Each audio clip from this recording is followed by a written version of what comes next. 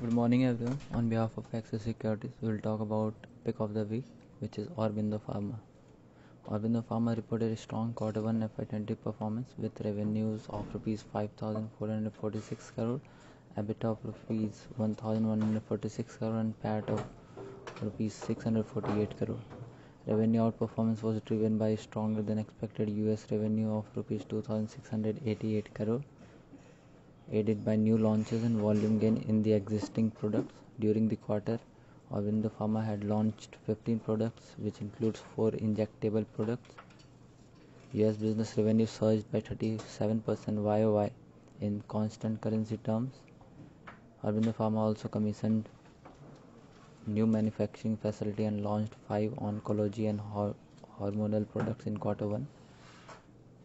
Gross margin expanded by 260 basis point QOQ to 57.8% due to improved product mix, which led to higher than expected EBITDA margin of 21.1%.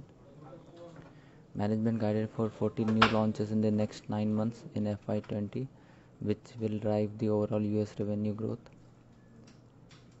Integration of Sandoz portfolio will provide boost to Aurobindo Pharma Derma franchisee.